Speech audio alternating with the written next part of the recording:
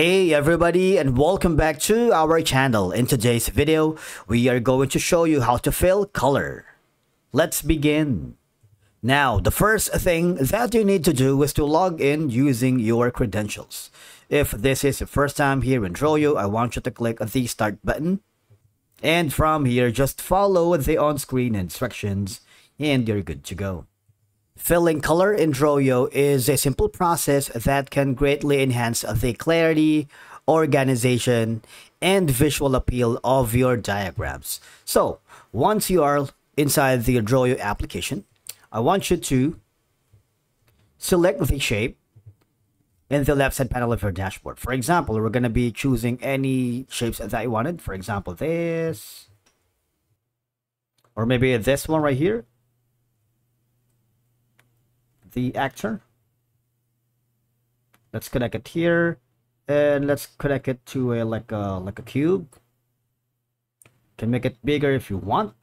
Now, for you to be able to fill the color, all you're gonna do is click this, click any shape that you wanted to fill color.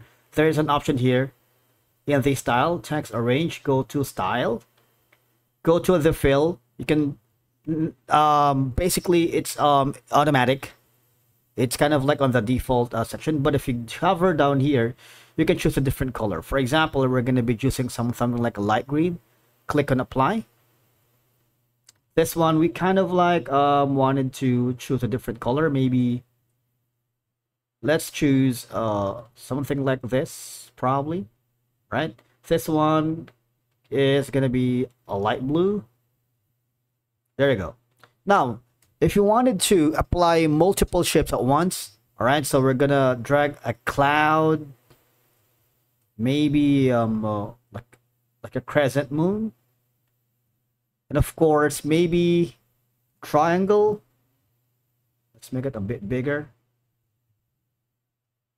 Press the shift, hold the shift in your keyboard, click on the next shape, and click on each shape to select them.